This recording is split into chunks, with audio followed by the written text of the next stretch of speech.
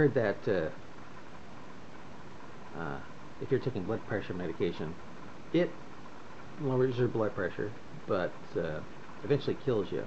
And it ends up destroying your body, your kidneys and stuff. And because of that, I was thinking, okay, I'm going to try to fight it naturally by fight killer blood pressure by avoiding salt, and I'd exercise more, and avoid cheese, and just eat celery, and really boring stuff, that supposedly, beets and beet juice. Yeah, didn't have that much beet juice until today. And then last night, gosh, I felt weird.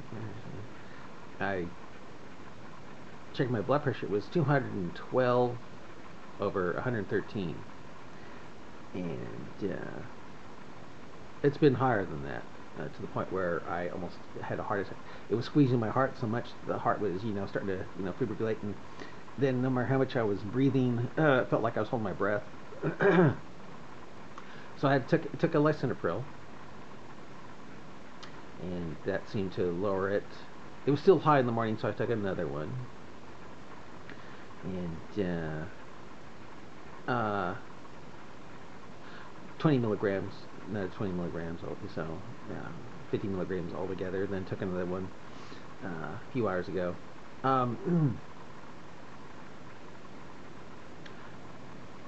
What it comes down to is, if I don't take lisinopril, I'll die.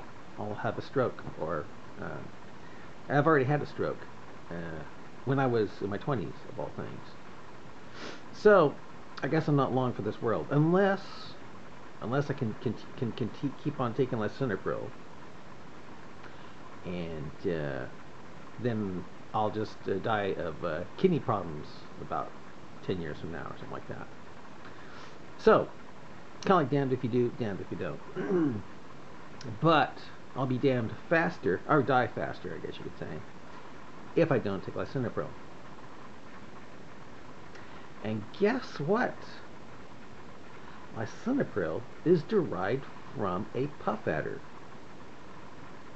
a type of poisonous snake.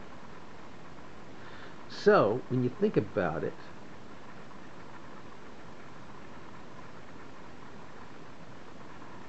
snakes are keeping me alive. Snakes are keeping me alive because their venom goes into lisinopril. Yeah.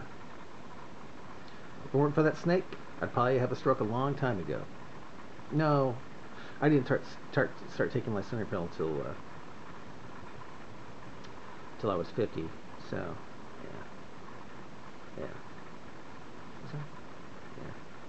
Yeah. Oh well. Bye.